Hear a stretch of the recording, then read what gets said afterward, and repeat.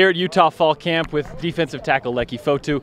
Leki, you're a senior now, you've been here for a while, and now you're a captain. What's it feel like to be a team captain, and does that put any pressure on you, or are you just in a leadership role now?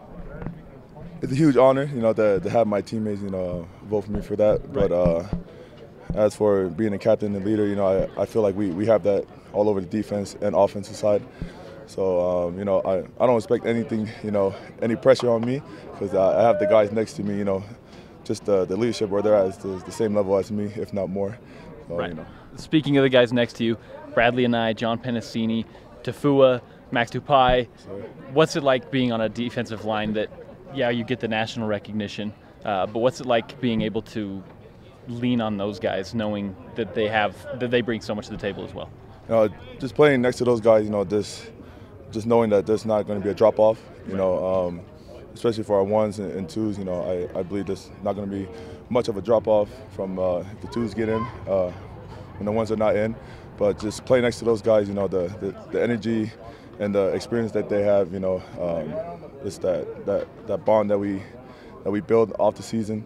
So, taking that and bringing it into the game is going to be really helpful for us. That bond you talk about, I see you guys up at the gym. I see all you guys together like all the time, even throughout the off season. What is that bond like between you kind of probably 4 defensive linemen, and how's that built through the years?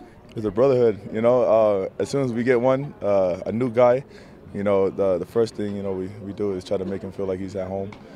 Just one of our own family members. Right. But the bond, especially in the D line, we're so tight and click. I think that's what makes this group special, and how we get noticed from these different awards and stuff. Because I think the bond is the key to everything that makes us play like that.